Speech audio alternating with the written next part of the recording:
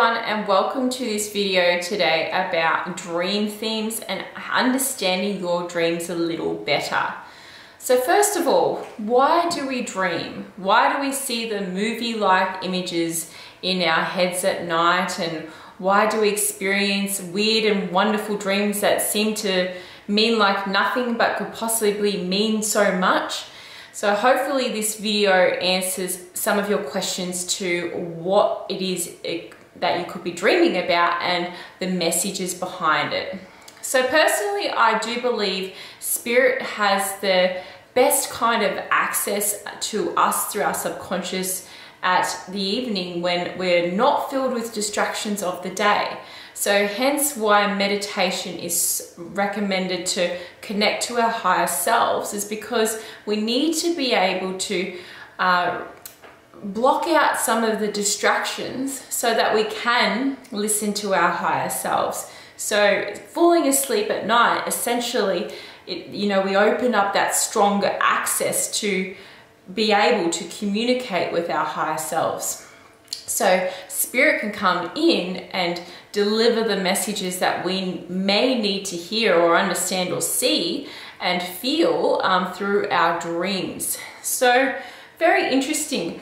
As a personal belief, I do think that our dreams reflect our deepest emotions. So throughout our days, things bother us and we may get angry about this or upset about that, or something makes us really happy, or we might be remembering something from our childhood, and little things that can come up, but we tend to push it down throughout the day when we're very, very busy and we don't have time to deal with whatever we need to deal with, or whatever healing is trying to come up. So that's why at night we do dream about certain things that we haven't quite dealt with in our daily lives. So this is a time where a lot of our wounding really comes up, and so it gives us the opportunity to really start to work through it. I do personally believe that spirit does come in and encourage us to really work through the stuff we really need to work through when it comes through in our form of dreams, so to speak. So this information from this video is inspired by the book Dream Things that I've had for many years. The poor book has been through the wars, as you can see, separated back, but I've kept it because I've loved it so much. It's a book by Dr. Fiona Starr and Johnny Zucker. So the information is inspired by this, and also I will be putting in the description other sources of information that I've drawn from as well. So I hope you find this an interesting and an entertaining video. I will be moving on to number 1, REM sleep.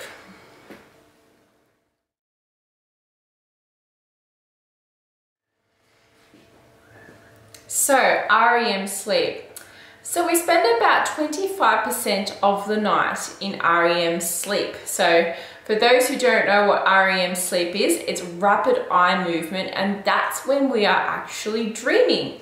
So this is the part of the night where our heart rate increases, our breathing rate increases, our bodies sort of move around and jerk around. We may mumble or we may sleepwalk or whatever, but we are very active at this point of the evening when we're sleeping, or could be during the day if we're sleeping too. But if we're woken up during this portion of our sleep cycle, we will typically remember about 80% of our dreams during this cycle.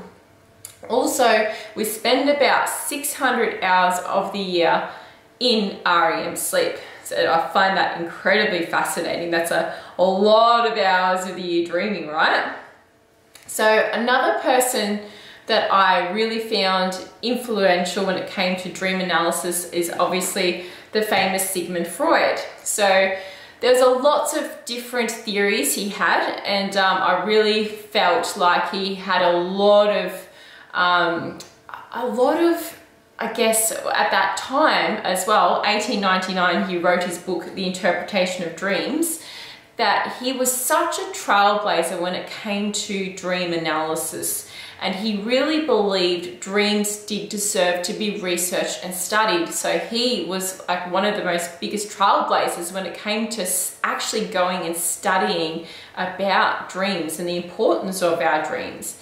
He also fundamentally believed that through dream analysis, we could really work through our deepest and darkest issues, the ones that we push to the corners of our minds and into the corners of our subconscious, and we, oh, I don't want to deal with that, so it all comes up during the night because we're not dealing with it during the day. So he really thought that through dream analysis and what we are actually dreaming about, that we could really balance emotional issues and work through how we think and what our behaviors are, and why we do the things the way we do them, sort of thing. So Sigmund Freud was a very important person when it comes to the history of dream analysis and what part they play in our daily lives. Okay, so next I'm going to be talking about common themes and symbols in dreams.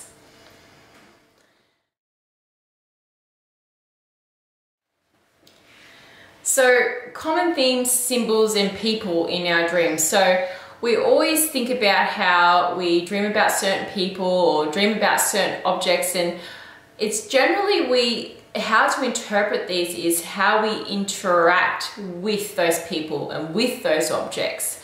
So sometimes we can look at our friends and look at our family, and we can generally sort of say, oh, she's an angry person, or she's a boring person, or she's a very happy person. And in our minds, we've sort of summed them up really simply and given them some kind of label. And if those types of people come into our dreams and we dream about them being, for example, a controlling and aggressive person, it might be that we are actually dreaming about an aspect of ourselves that is being controlling and aggressive, and then manifesting as that person in your dream, because you could be, in fact, controlling and aggressive in certain areas of your life, which is why you're dreaming about that person. But there is also the other interpretation, is that this person that is controlling and aggressive is being a real bother in your life, and that you aren't really managing it in your daily life, so they started coming up in your dreams or your nightmares, so to speak. So it really is up to the dreamer themselves to interpret what that actually means, and is it like taking that look inside of yourself and going, wow, that's something that's brought up something in me that I think I might be doing in my daily life, or is it the person that you're actually dreaming about? So another common object that you could be dreaming about is working at the computer, and you could be working and you could be, you know, sort of writing on your keyboard and drinking a cup of coffee, and it's a bit of a boring dream, but picture these same objects in another dream, but instead of busily working on your keyboard and drinking your cup of coffee, you grab the keyboard, you throw it at the screen, you get the coffee, throw that at the screen as well. So both those dreams have the same objects, but you're interacting with both those objects in different ways. So it's how we interact with the people and the objects in our dreams is how we can interpret what the dream actually means and what emotions is it bringing up as well. So I do believe that sometimes spirit will come in and go, you need to really work on this, and I'm gonna send you some stuff that you can interpret yourself, because spirit likes to send us messages and go, this is stuff that you may need to actually work on. I'm going to send this to you. And it's how we feel when we wake up from those dreams. So we could be waking up and feeling like, oh wow, I'm dreaming about how I'm feeling in daily life, and why is this same feeling coming up? And it's like, wow, I need to really address this. I really need to go in and really think about what I need to work on in my daily life. So those are common themes and people and symbols that we may dream about, and it's left up to us to really go and dive deep and interpret what it could actually mean. So waking up of a morning and writing down what you've dreamt about, especially straight after you're woken up, because normally the dream will be sort of fresh, and you know, if you sort of wait a little bit too long, you can forget about it. So if you really want to go in and interpret your dreams, it's best to write down what you've dreamt about, if you remember, when you first wake up. So that's some common themes and symbols.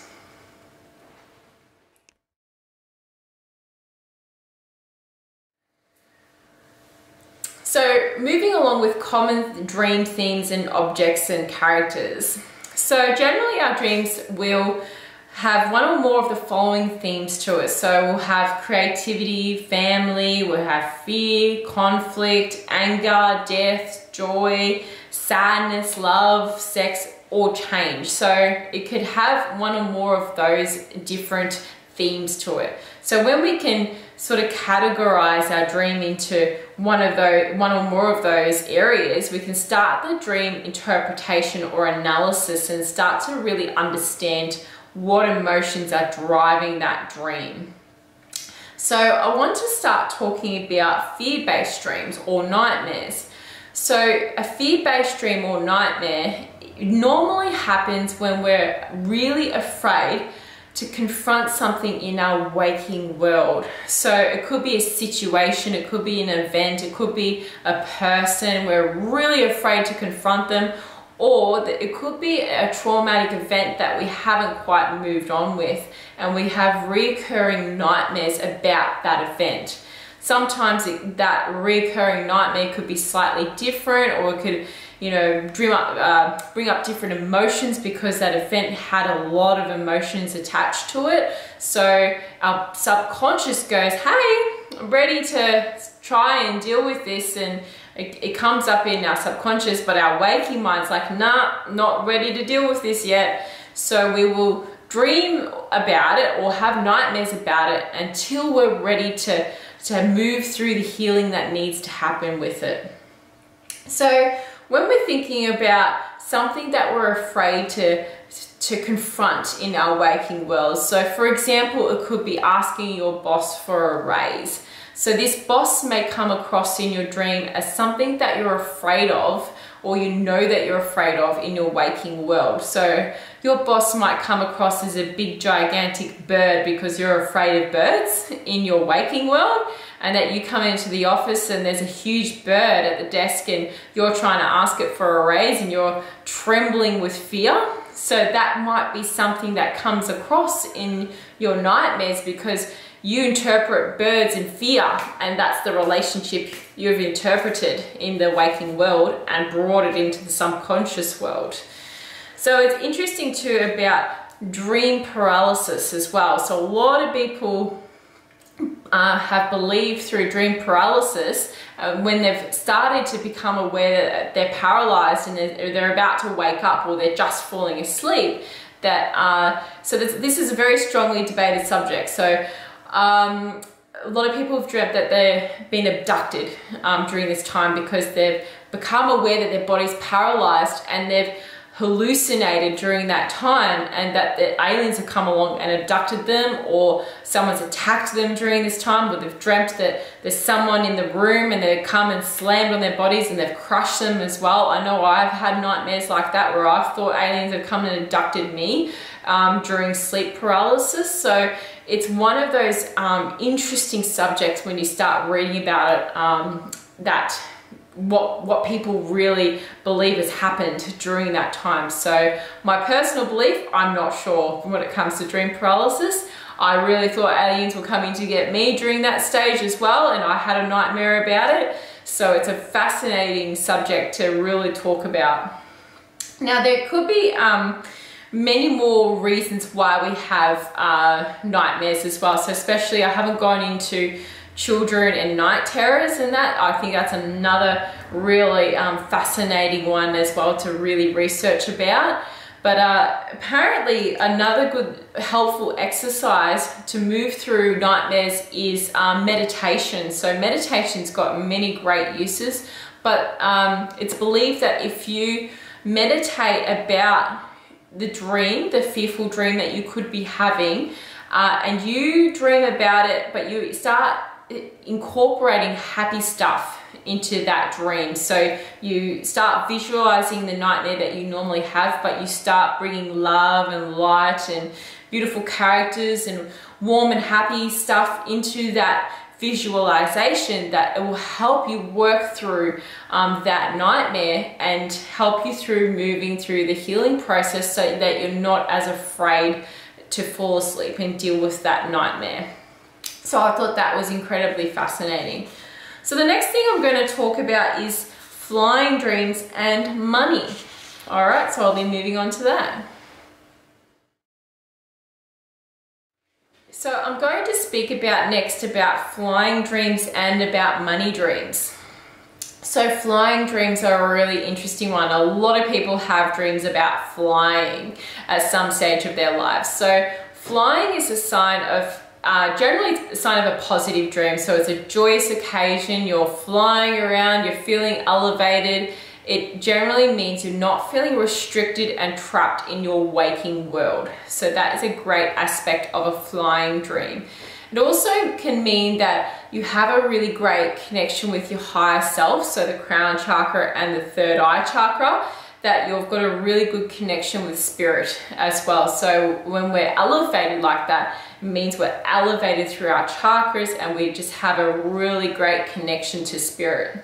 So yeah, looking at flying dreams, it's generally a sign that everything's going quite well and smoothly in your waking or physical world, and you're not feeling restricted in what you want to do.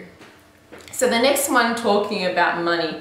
So money is a transactional tool that we use in our waking worlds, and it is referred to as something of value. So it's also referred to our sense of safety and security as well. So when we think about money and a tool of value, so in a dream, if you're giving a lot away of your value, and this could be parts of yourself. So if you're giving away a lot in your waking world and you're feeling really depleted, you may be dreaming about money and just giving it all away, because a lot of your parts of yourself that you value is just getting given away.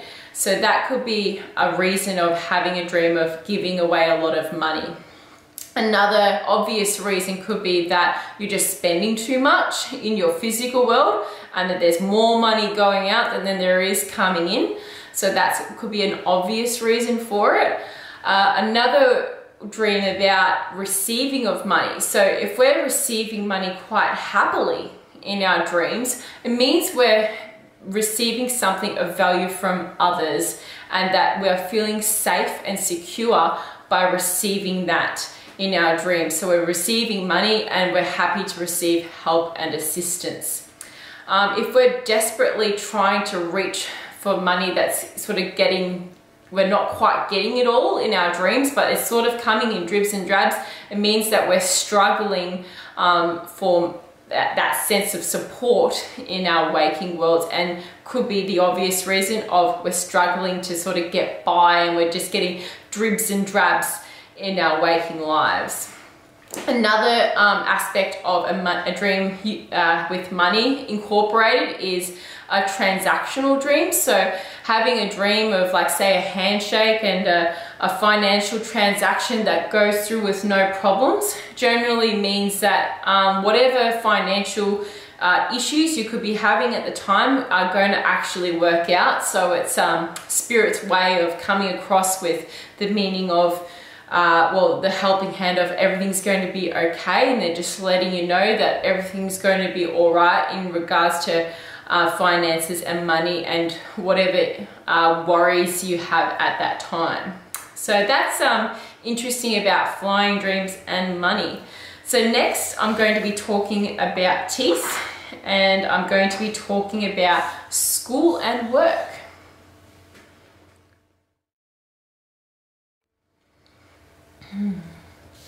So next I'm going to be talking about teeth, school and work. So teeth is a really interesting one in our dreams.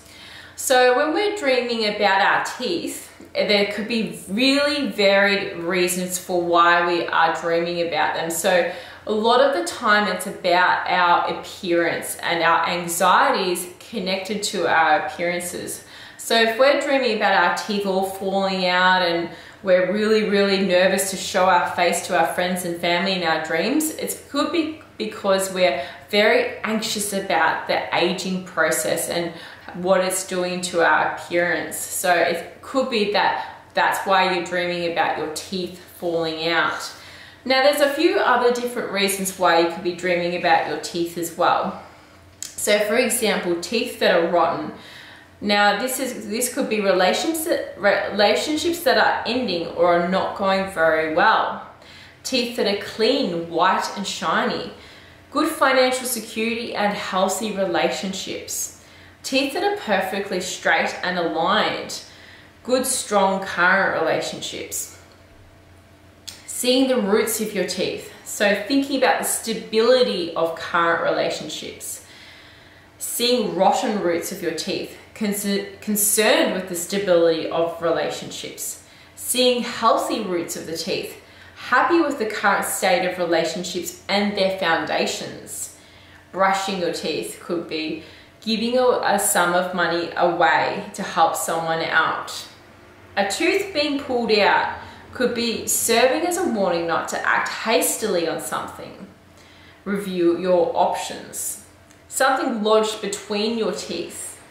A complicated issue or matter that may be on the verge of getting resolved. One tooth bigger than the rest of your teeth could be worried that something in your life may turn out to become a great disappointment. So as you can see, that dreaming about teeth can be a real symbolism for dreaming about your relationships and the current stages that they're at as well. So I really find that fascinating that it's connected to appearances and relationships. School. So dreams of school. So everyone has a very different memory of school. So this one in particular is really left up to the dreamer to interpret, because everyone has had a very individual experience in this regard. So if you're dreaming about a bully or a teacher or someone at school that was mean to you or nasty, that is really very much going to be about what the dream is about, and that your relationship with that time and how that hasn't been quite resolved for you yet. If you're dreaming about a school ground that everything is happy and everyone's going along quite well, it could mean that you're having a childlike enjoyment to your life right now, and that everything is sort of really happy and joyous. So it really comes down to your relationship with school and learning institutions, and what your relationship is like with those types of places. The next one is work. So work is generally about our sense of stability and security in our waking worlds. So if we're going to work and everyone's quite productive and it's a nice and happy place to be in, it means that success and happiness and security is happening in your waking world. So if you're going to work in your dream and it's all stressful and everyone's really like, there's papers flying about, the printers are jamming and nothing's working correctly and everyone's angry, it could mean that your waking world is that work is creating frustrations for you and you're feeling overwhelmed by your workload and there's too much going on as well. If you're going to work and it's a really vast and empty place and that there's no one to be seen, it could mean that your workplace is very, very boring, and it's just sort of like, oh, it's not fulfilling you. And it could be that you're not getting that sense of fulfillment from your work in your physical world, and it might be time to move on from the workplace that you're at. So there's lots of different reasons why you could be dreaming about work in a certain way, and it's definitely connected to your sense of security in your waking world and your sense of enjoyment and success as well.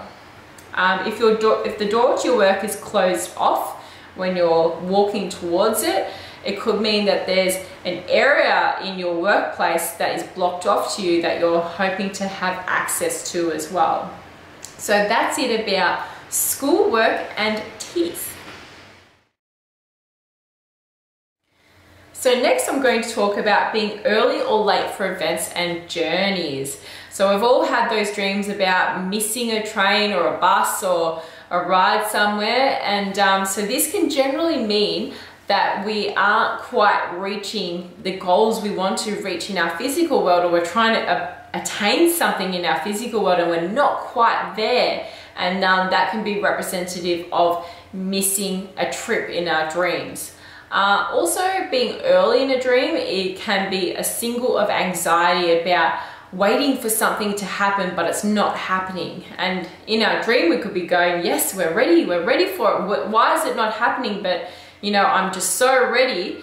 So that could be a signal that in your physical world, you're wanting something to happen, but it's just not happening yet. So that could be the interpretation of being early or late for something. Next one I'll talk about is natural forces. So this is really connected to deep emotional feelings we have from within us. So if we're thinking about certain natural forces, so we've got powerful storms or volcanoes or eruptions that are happening, and if they're in a really big, strong rage, it's generally emotions within ourselves that aren't being expressed. If you're dreaming about a calm breeze or, you know, just a beautiful blue sky, it could be that emotions are actually quite balanced at the moment and everything's feeling nice and calm and relaxed. So that you can see the differences between the two there. So reflecting on the strengths of these weathers or natural forces will really help interpret what kind of emotional stuff could be going on in your dreams. Water, oceans, and ice is linked to the feelings we have about our relationship. So water is definitely, even in tarot, it's all linked to our relationships and how we express our love for each other. So that is very much about our intuition as well, and our unconscious and the decisions we make. Fire is connected to destruction, rebirth, passions, creativity, and purification as well. Earthquakes are symbolic of a very core of ourselves, so it's connected to our purpose and our identity. Volcanoes represent changes going on around us. Storms are the bringer of challenges, and skies symbolize the heights we want to reach. So it's very interesting. So thinking about the intensity of these natural forces will really help to establish what the dream could be about. So if it's a really strong ocean that's got crashing waves, and that it might be that relationships are, you know, in turmoil right now, volcanoes that are erupting, it could be that there's changes going on around us and we're very angry about it. So you can really sort of dig deep and go, oh, that could be what it is, with the strength of the natural force that is coming along in the dreams. So next I'm going to be talking about animals. So lastly, I'm going to be talking about animals in our dreams and how they are reflected in our dreams. So they can come across in many and varied ways. They can be representative of the characters in our waking world. So it really is dependent on the relationship we have with particular animals in our waking world to how they're reflected in our dreams. Animals can also represent our suppressed emotions. They can also be representative of aspects of ourselves that need healing. So there is so many varied ways that animals can come across, that it's really left up to the dreamer to interpret how that animal is making them feel in the dream, and that is definitely the most important thing. So firstly, lions are representative of power, leadership, and protectiveness. So if we see a lion in our dream that is sort of shy and scared, it might be a call to be a little bit more brave about something in your waking world. Alternatively, if the lion is just sort of calm and relaxed, it can really mean that everything in your life it's pretty good. Everything's okay at the moment. if the lion is protecting something, there is the call to be a little bit more careful about your next steps in your waking world. Dogs. So dogs are very much the instinctive part of our nature. So if we're dreaming about a dog and the dog is sort of licking its wounds, it might be that we're needing to attend to any wounding and healing in our waking world. So if your dog is very close to you in your waking world and something that you want to protect, it might be representing someone in your dream that you really, really care about and you want to protect them as well. So there might be someone in your waking world that you're really worried about. Alternatively, if the dog is lashing out at someone as well, it might be that you're feeling really suppressed in an area of anger and that you want to lash out and say something to someone, but you're feeling suppressed about that. So very much about dogs and instincts and how that is reflected in your life and how you feel about dogs yourself. Now, cats can be representative of the feminine parts of ourselves. So if we're really afraid of that feminine part of our side, we might see cats in our dreams sort of lashing out at us or biting us or attacking us. They're also connected to the spiritual world as well. So if we're afraid of that part of ourselves that's spiritual, like witchy sort of stuff and anything to do with voodoo and all that sort of stuff, and we're really afraid of anything that's supernatural, we might see cats in our dreams really lashing out at us. Also interesting too about cats, you could be resisting parts of yourself that you want to sort of tap into, but that you're finding difficult to open up that box, so to speak. Black cats in dreams are symbolic of good luck. Now, snakes. Dreams of snakes can be really, really fascinating. So they can represent many things: wisdom, jealousy, evil, power, deception, even the cycles of life from death to rebirth. So especially if the snake in its dream is biting its own tail, it's a symbol of the cycle of death and rebirth, the symbol of, that circular part of life, so to speak. Dreams of snakes attacking you or attacking it can be representative of people or conflicts in your life that you're trying to overcome. A snake shedding its skin can be really symbolic of you being able to shed the old in your life and accept the new changes. So snakes shedding skin is a really great sign in dreams. And dreams of snakes that are hard to see or that are shadowed could be symbolic of secrets that you feel people are hiding from you as well. So those are a few different types of animals that it could be reflected in your dreams. There's many, many more that I haven't addressed in this video, but feel free to do your own research when it comes to dreams. This is the research that I have done and I found very, very informative. I find this subject so interesting and I'll probably do more videos about this, but if you like this video, hit the like button and hit the subscribe to my channel if you like my other videos as well. And thank you so much for listening, and I hope to see you guys soon.